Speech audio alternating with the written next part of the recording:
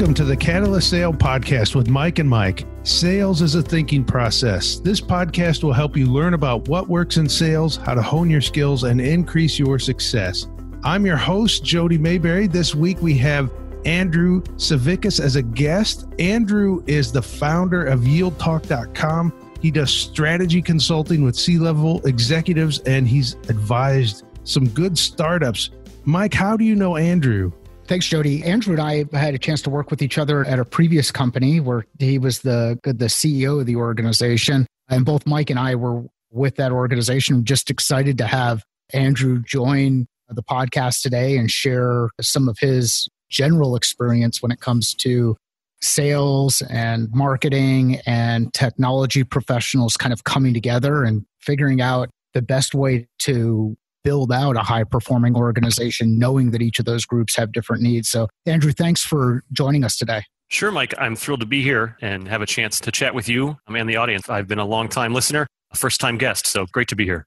Awesome. But the last time we chatted, it was over a hamburger at a bar, and I think it was at lunch, so we weren't just drinking soft drinks and water and that kind of stuff. But so same kind of conversation here. These conversations, we like to keep them pretty casual and they can go a number of different directions. So why don't we start first with kind of that piece around how, how are salespeople and engineers and marketing folks similar?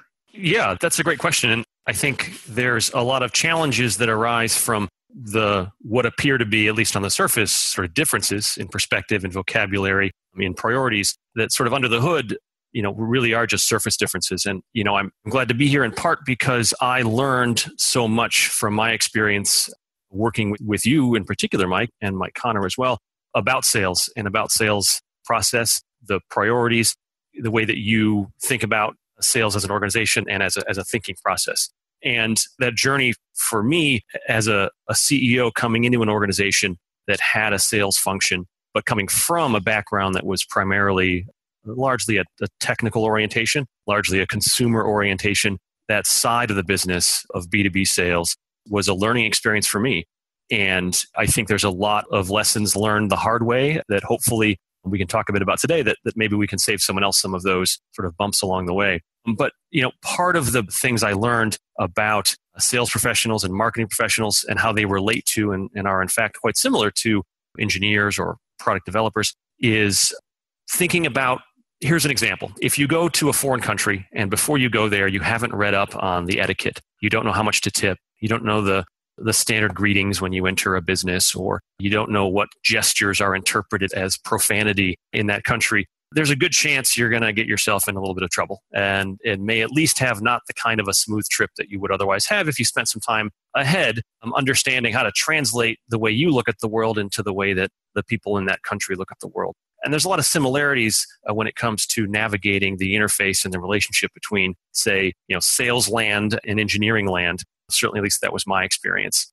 For example, I know that a lot of people, and I'll count myself in this group, thought about sales in a very monolithic way. A salesperson was a salesperson. You sort of have that Glengarry, Glen Ross sort of impression.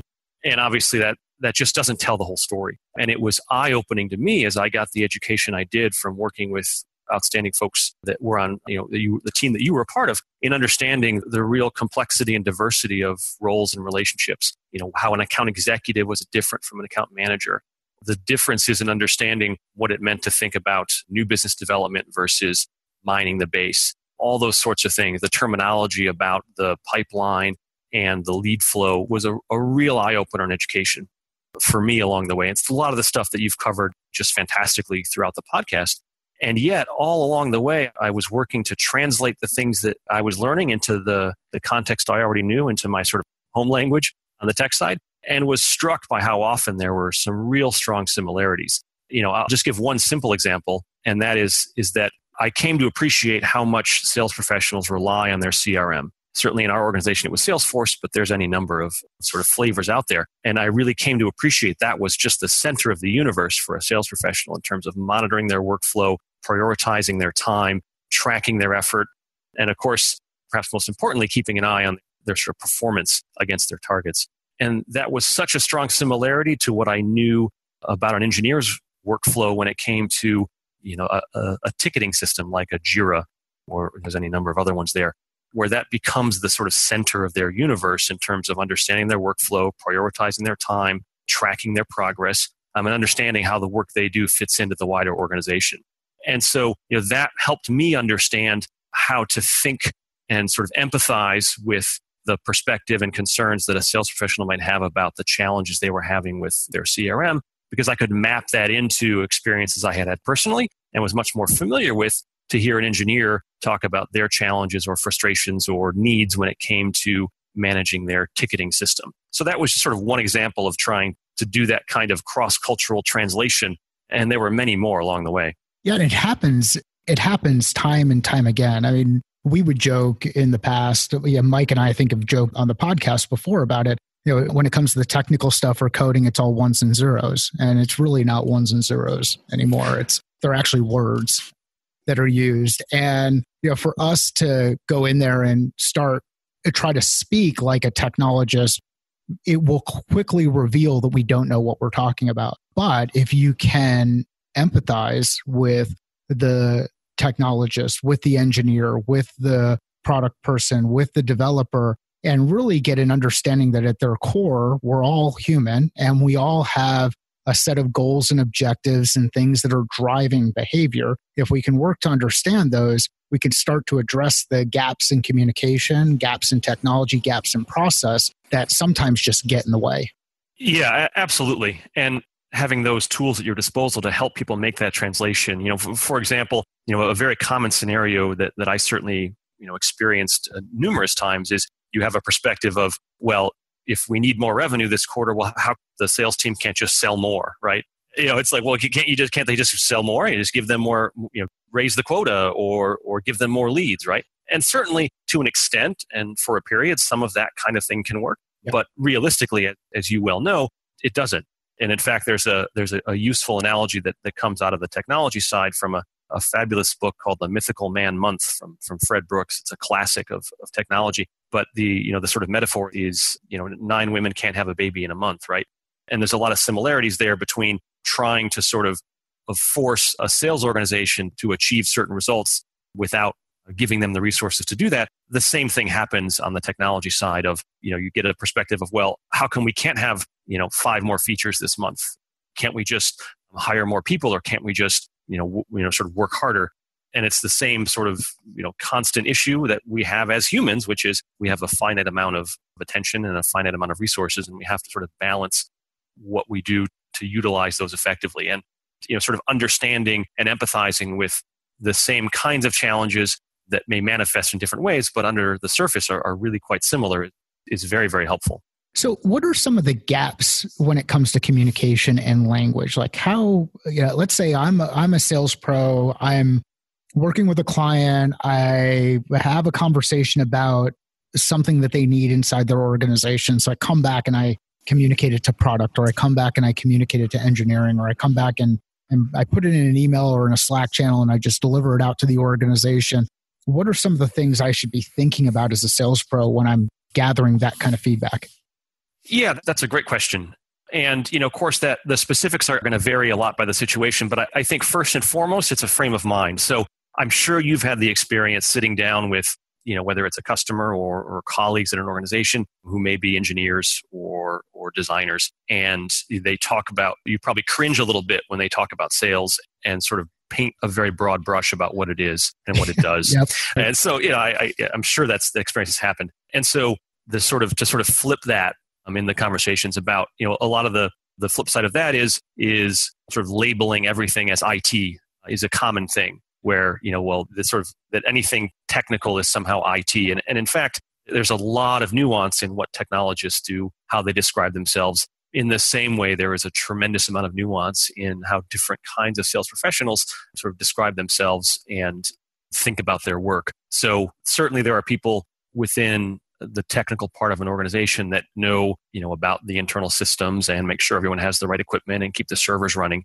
And very rarely are those the same people that do the work to build the software product, if that's what your company sells. And often those sort of two camps within the technology team may not always understand each other because they have different priorities. And just sort of understanding that there is a lot of variety in people who have technical roles or engineering roles well beyond just saying they are engineers or they're IT, in the same way that it would be doing a disservice to describe all salespeople as just salespeople. So sort of recognizing that some of the details beyond just that a person was, that there is there's a distinction between, for example, in most organizations, someone with a CTO or Chief Technology Officer title typically has a very different set of responsibilities and goals as someone with a CIO or Chief Information Officer responsibility. Some organizations have one, some have the other, some have both. And certainly, to be fair, there's often some fluidity in how those are described. But as one example, those two things can mean very, very different things. And if you sort of take those two as equivalent, that's probably a mistake. So some of it is just a frame of mind and a sort of paying attention to some of the vocabulary and acknowledging that what you hear from a customer or hear from a client in the context of a technology discussion, that person or that perspective that you're hearing probably doesn't cover the entirety of that organization's technology needs or perspectives. That may be the sort of most directly useful piece of that. Yeah, and it really highlights the importance of getting others involved. I mean, so like these are things that, for me, not having, with this lack of technical background, I wouldn't be able to distinguish between the CTO and the CIO as an example, or the CIO and the CISO and the CTO and what they care about. But I can lean on people inside my organization. I can lean on the experts inside the organization who have that perspective. And I can invite them to a call. I've never been in a situation, or I don't recall a situation where I've tried to get a technical professional on a call or a marketing professional on a call with a customer, and that person has said, no, I just don't want to do it because I don't want to talk to customers. And I think we as sales professionals forget to leverage those resources inside our organization.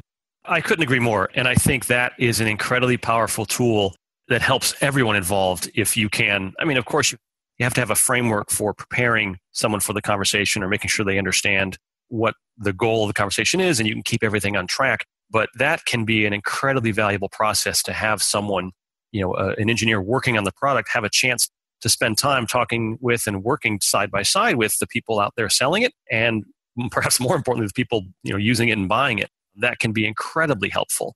And I think it's great. You hear stories of organizations that, one example is there's organizations that cycle new employees through customer support, for example, for a period of time.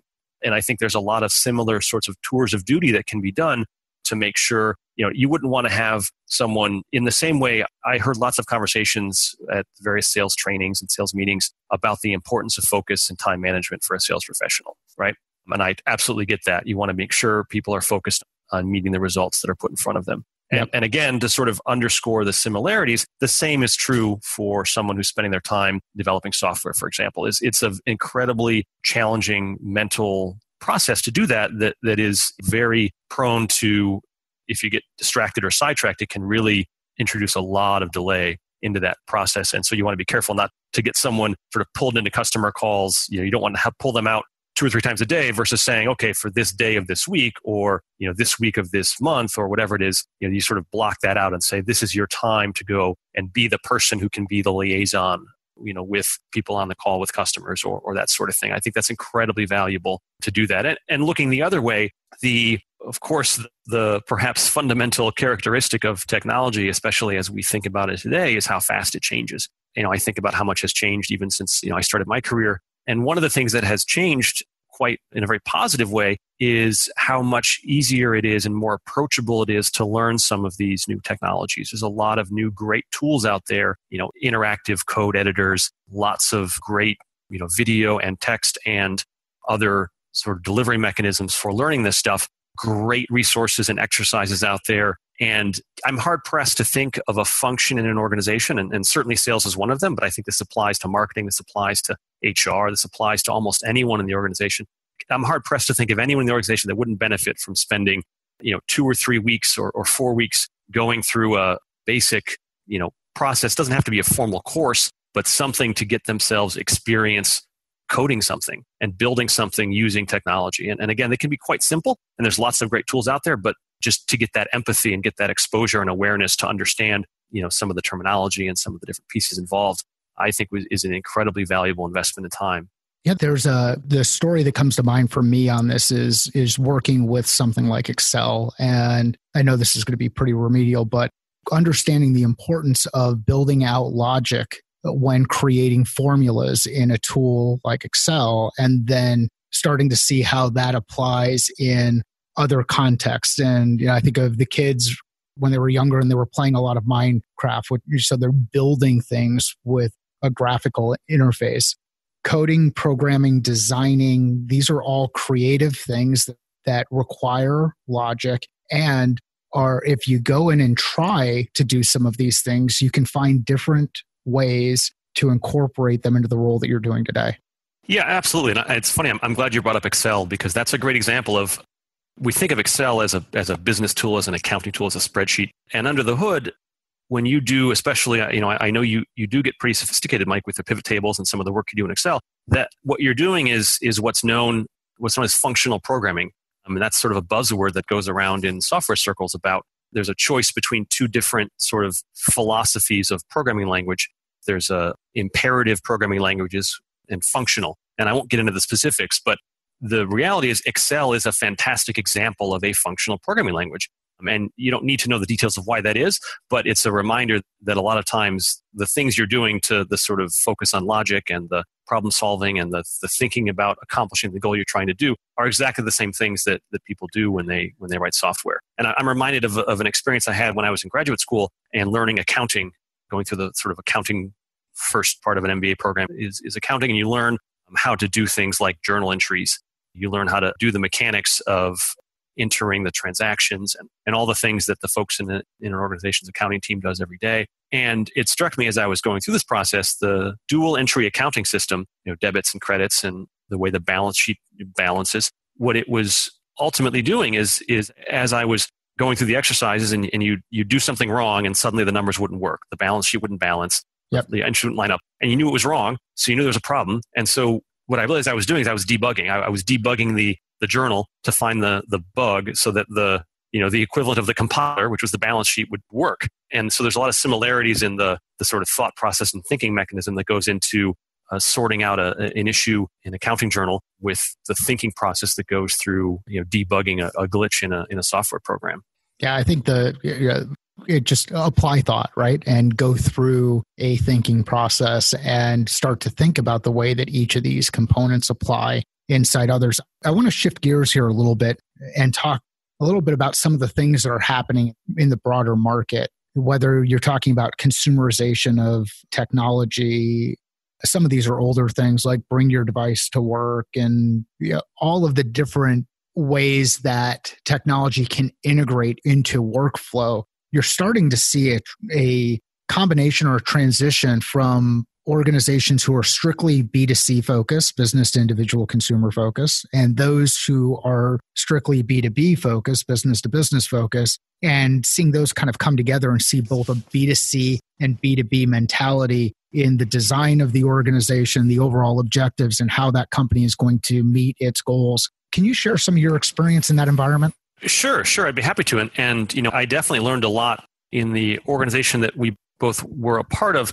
Was a great sort of laboratory for understanding and learning about that interplay between sort of a consumer orientation and a business orientation. And I think there's kind of two waves to think about here. One is the diffusion of technology throughout an organization in terms of people using technology.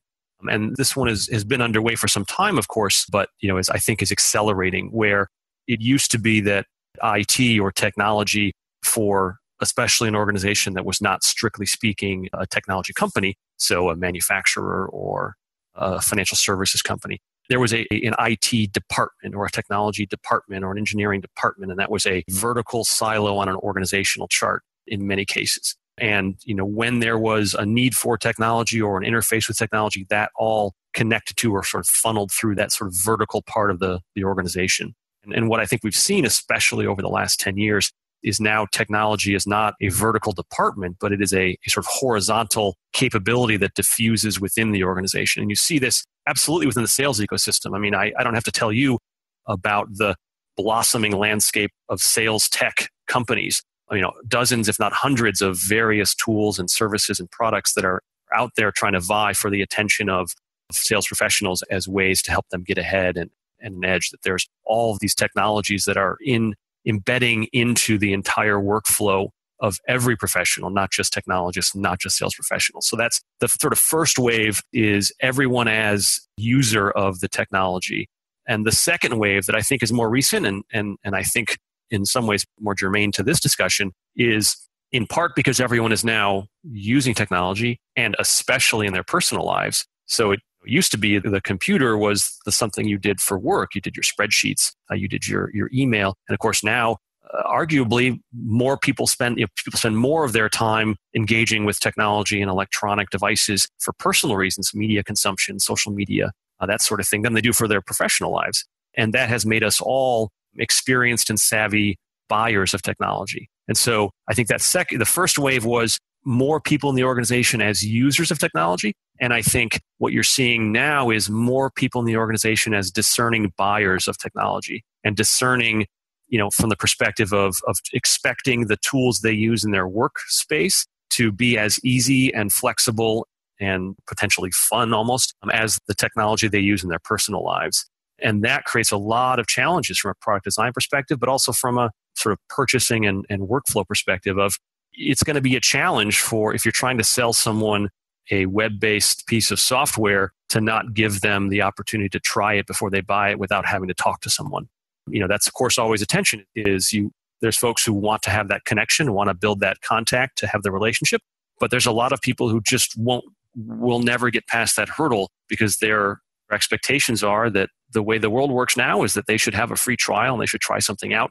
And that's going to give them a chance to see how it works the same way they get to try out new apps or new things. I know that introduces a lot of challenges to an organization, but I think it's an important change that's well underway. Yeah, it just highlights that importance of a comment that's out there. And I forget who said it, and so many people have said this, so we'll figure out if we can attribute it to somebody. But it's that whole idea of the buyer has already informed an opinion on the organization or on the product before you're engaging with them. So gone are the days of you being the person who's educating them on what's new and why this works and how it's going to solve the problem. It's more about facilitating their buying process or helping them navigate the buying process than out there always pitching, which is a challenge that we see in many of these early stage companies. Now, you've had a chance to work with a number of early stage organizations. Can you talk about some of the common challenges that you've seen in these organizations and some advice that you might be able to share on how they can address those ideas and those concepts? Sure. There are sort of two quite related things that I've seen enough times to know that there's a pattern here. One sort of gets to what we talked about earlier, where let's say you get an organization that may start with a very technical team building a product and initially aiming it at individual users, and perhaps seeing some adoption and some traction. And then that organization starts to, in part, perhaps unintentionally, discovers that product has appeal in an organizational context, where they may start selling the product to individual consumers, and in turn, someone comes back to them and says, "This is great. I would like this for my entire team or entire organization." And that may not be something that the company had really thought through. And one of the things then happens is sort of what we talked about earlier, where someone says, "Well, I guess we need a sales team, or I guess we need a salesperson." And what they do is they sort of go out there, put an ad on Craigslist for a salesperson, and hire the first person that comes in who had worked at HubSpot or something like that. And without that's a simplification, but I think I'm not too far off from some real life stories that I've heard that inevitably just don't work out. Right. Because people aren't thinking about it strategically and don't know the skill set that they need based on where they are, what kind of customers they're trying to do, and where they're trying to go. And further downstream, maybe they get through that sort of hurdle, but then tends to be a challenge with the very different timelines and expectations in dealing with individual customers versus institutional buyers. And you get a company that has been operating on a certain cadence with a product for individuals finds very quickly that an institution that's thinking about writing a six-figure check or signing a large deal, that kind of revenue, especially coming in a big chunk, can be very appealing to a company that's thinking very carefully about their runway and their burn rate. And yet, without some real care, that can turn into a very significant time sink for an organization. They can spend a lot of time and energy doing demos and doing meetings and doing trips and trying to quickly make feature request changes and really organizing, trying to get their organization to meet this potential customer's need. And without necessarily understanding a realistic picture of the likelihood of success of that kind of effort. I think something that another piece of the puzzle when it comes to folks with a more technical background understanding the sales process and the sales cycle is, just how driven it is by that notion of probability. And, you talked about ones and zeros, but that sales is not as binary as it appears to be. It's not that you make the sale or you don't. It's really a function of having a pipeline that in aggregate will generate a certain percentage of the dollars that you think are associated with those opportunities. And really understanding that it sounds simple, but is a huge mental shift in understanding the way sales really works. And you understand that it's not just thinking about, well, what did it take me to get this first B2B deal closed? It's what's it going to take organizationally to build the process and build the team that's going to take to do the volume of pipeline that we need to meet our revenue objectives, and what's it going to take to then fill that pipeline with leads and opportunities. And there's a ton of stuff in there that I know you guys do a lot with Catalyst that is just totally new information for a lot of these small companies and startups. And the ones that can sort of get that education and get that experience and expertise early on, I think are in much better shape. Yeah, and the ones who do this well, the ones who have the ability to do both the B2C side of the equation and the B2B side of the equation, and have a data over a long period of time related to both audiences, can start to look at B2C as a leading indicator for B2B. I know that we experienced that in the previous organization. If we started to see things trend down on the B2C side, it would raise awareness or help us to be more mindful of potential risk on the B2B side downstream. And usually it was a number of months downstream, but B2C was certainly a leading indicator for us. Oh, yeah, absolutely. And I think that interplay is super important. And a very common, another pattern here that you see on that relationship is a company focuses on B2C. And one of the characteristics of a consumer product and a consumer business is typically, especially in the subscription model or recurring revenue model, is churn. And again, getting back to the probability side of it, what churn ends up meaning is every month or every year, depending on your billing cycle, generally consistent percentage of customers don't renew. And that varies a lot by industry and product, of course. But as an example, let's say every month or every year you're going to lose 5% of your customer base, and that percentage generally, certainly is my experience, doesn't really change all that much over time. But what that means is as the base gets bigger, the amount of people you lose every month or every year gets bigger too. And unless you're going to keep spending more and more and more and more to refill that pool, you're going to be in some trouble. You're going to reach a steady state. As soon as your new customers coming in is equal to your new customers going out, then it's going to level off and the growth is going to go away. And that's another sort of a transition point when organizations often say, oh, well, I guess we need to go pivot to B2B. But again, without thinking that through very carefully, then they're going to be in for some nasty surprises. And the other way is, I think, as you pointed out, monitoring that B2C base to see, well, are renewals going, is there a trend where people are renewing at a worse than expected rate? Well, that's a problem. And that's going to manifest itself down the road with some of those larger B2B customers. And I think that's a sort of really important relationship to keep between them. And then the other piece of it is that I think we saw in the business we worked with together on is you can think about a consumer audience as an audience in and of itself and as a market in and of itself.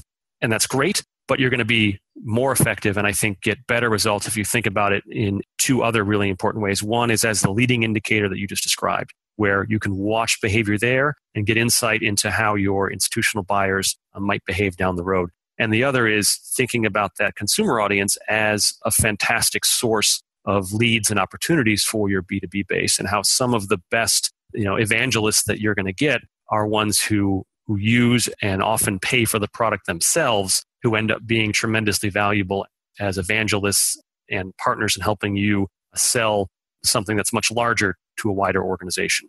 Yeah, it's amazing the raving fans that you can find inside that group, especially those who are willing to invest their own dollars in a resource that makes an impact on what they're doing. one of the books you turned me on to early on was A Book Business. And there's a number of correlations between the period of transition in the publishing space when you talk about going from hardcover to paperback and the disruption that took place there that apply to other spaces that we're seeing and disruption that we're seeing in other markets. Can you share just either some personal experience or some reasons why you recommended a book like that and why that's interesting? Sure. That's a great question. Yeah, the book is A Book Business, Past, Present, and Future. It was written by Jason Epstein, who was a very famous in the sort of New York editorial literary scene for a very long time. And, I remember sending it to you because, I think just as I was gaining a lot of sort of cultural competency around B2B sales and especially the kind of ed tech ecosystem that we were working in, I was trying to find sort of translation guides I could share with folks in the organization to help them navigate what in that business was an important supplier network around the publishing landscape. Another reason is I am a big fan of trying to think about technology with a very historical lens. My undergraduate work was in media studies, and a lot of that was the history of communications and the technology around communications. And so one example is I remember reading a lot about the origin and the dawn of the telegraph, which we think a lot about the internet, but in many ways the telegraph had at least as transformative, if not more transformative an impact on our country and our economy as the internet has. It was for the first time, communication and transportation were separate. Previously, if you wanted to send a message, you had to send the message physically, whether it was by horse or by train or other sort of means. So this separated time and space in a way that hadn't happened before, and that was very profound. And the other sort of side of that is that there's a great quote. I think it's Alan Kay, perhaps. The technology is anything that was invented after you were born, right? We don't think about often the stuff that we use every day that is just as much a technology as our cell phone. We don't think about the book as a technology, but of course it is. The hyphen was a piece of technology invented in Germany in the 1300s, and it took 300 years for the hyphen to reach England, right? I mean, punctuation, page numbering, the space between words, these are all technological innovations in the context of information and communication. And making sure that we always keep that in mind, that we talk about innovation and transformation in technology, but we've been doing this for a very long time. And you can argue that the pace is changing and accelerating, but there's not a lot of fundamental difference between innovation when it comes to artificial intelligence and sort of the inevitable cyclical nature of what happens to industries and companies than you would have thinking about the transition from steamships to railways. There's a great book by Carlota Perez called Technological Revolutions and Financial Capital. And in it, she lays out this fantastic framework for understanding technical innovation and the influence it has, not just on companies, but on our entire economy in these 50, 60-year waves, starting with the Industrial Revolution and moving all the way through the present day. And having that historical perspective, that historical lens is, I think, super valuable for keeping the right perspective on what's happening. And that's something I got in understanding and learning more about the history of the publishing industry at a time when we were dealing with the proliferation of ebooks and mobile reading, and have found that very valuable in thinking more widely in terms of the impact of technological change. So the one thing that's constant is change, and this will continue to happen. And I think that phrase of that you, or the quote from Kay that you'd mentioned, as far as technology is the thing that happens after you are born. There are many of these instances that we can all go back to, and I think we'll include some links to various books and reading that are important to both Andrew and some that I've come across that I found interesting around this idea and this concept. Disruption will always occur. It's a matter of what you do with it and what you learn from others who've gone through it before. Well, Andrew, I've really enjoyed the conversation. Thanks for joining us on the podcast. Where can people find out more about what you're doing and connect with you if they'd like to do so? Sure. Yes. The best place to find me right now is YieldTalk.com. That's an investor education and resource site covering the incredibly fascinating ecosystem around investment crowdfunding and online alternative investing. I think there's a lot happening there. Speaking of technological change, that is worth taking a look at, and that's where people can find me right now.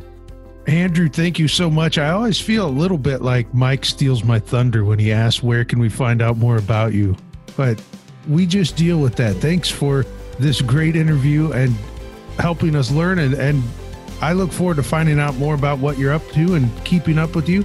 If you want to find out more about Catalyst Sale or hear past episodes of the show, you can visit catalystsale.com. There you can find the whole catalog of episodes we've done so far. You can subscribe to the show on iTunes, Apple Podcasts, I think is what they call it now, or Stitcher Radio. Thank you so much, Andrew. Thank you, Mike. And thank you for listening to the Catalyst Sale Podcast.